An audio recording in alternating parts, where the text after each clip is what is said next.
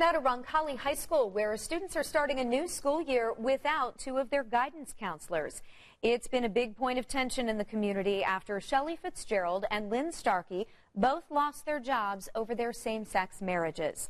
Well, today, as students returned to school halls, several people held signs of support for the LGBTQ community. Some of the organizers say it's important to make sure every student feels supported, regardless of sexual orientation. We just thought it would be great to show them that we support them, especially after the recent news that came out this summer with Cathedral in Brebeuf and then Roncalli back in August.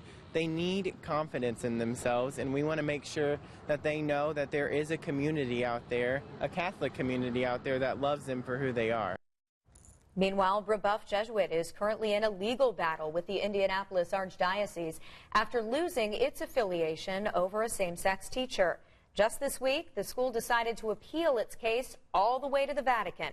Right now, the school is restricted on which masses it's allowed to celebrate on campus.